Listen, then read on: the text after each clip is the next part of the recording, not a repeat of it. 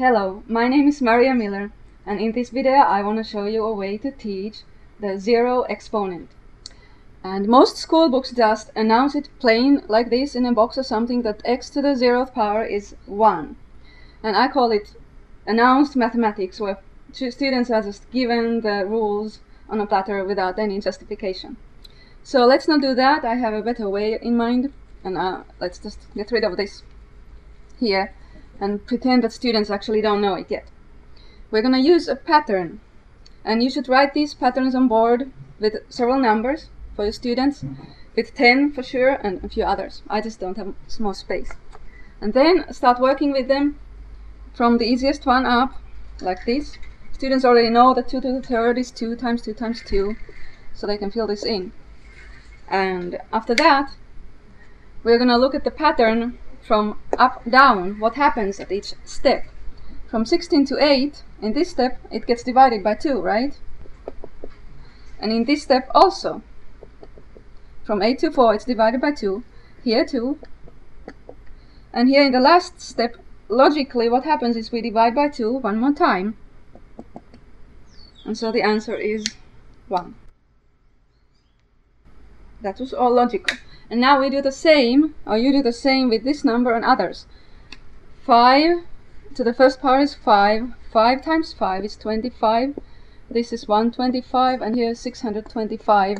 And the same thing happens since we were multiplying by 5 in each step this way. Then this way we are dividing by 5 each time. And in this step also, we divide by 5. And 5 divided by 5 is 1. Let's look at it a little bit more. What would 7 multiplied by itself 0 times be? And this time we are going to use the law for multiplication of powers. Students, assuming students have already studied this idea, that if you have 7 to the 3rd power and 7 to the 8th, here's 7 times 7 times 7, and here's 7 multiplied by itself 8 times, so surely the answer is 7 multiplied by itself 11 times. You just add the exponents. 3 plus 8 is 11. So using this with the 7 to the 0th power, what do we get? We have 7 to some power, 7 to the 3rd, and 7 to the 0th, and if we add the exponents, the law would say that it's 3 on this side. But now we have an equation here where there's the same number here, and the same number here. So this number multiplied by what gives the same number? This here must equal 1 for it to be true. And if your students are to that level, then by all means use variables also instead of specific numbers, and have x to some power and then x to the 0th power.